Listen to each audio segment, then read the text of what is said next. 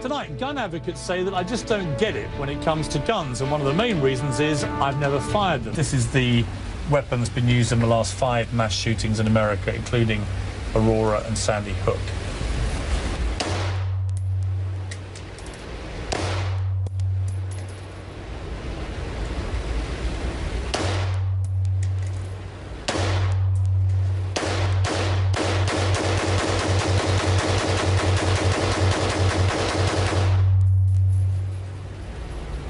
Wow. You could buy these in Walmart. I mean, do you think that's a good idea? For law-abiding citizens, I think it's an excellent idea.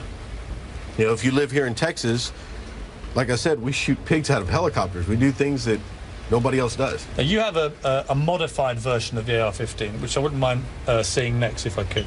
Okay.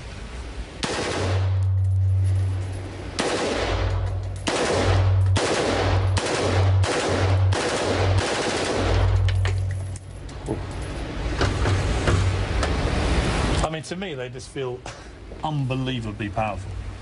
Right. When you shoot one of these, it's called spray and pray. You spray bullets everywhere and pray that it hits the target. What people are talking about is, you know, the way that this world is going, that the military and United Nations are going to come in and try to take our guns. Did you really believe that?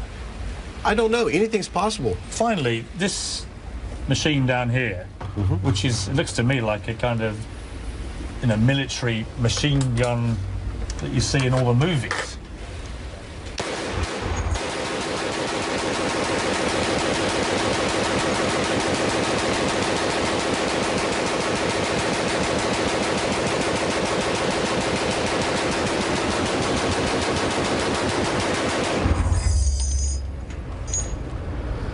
Why would any civilian need one of these?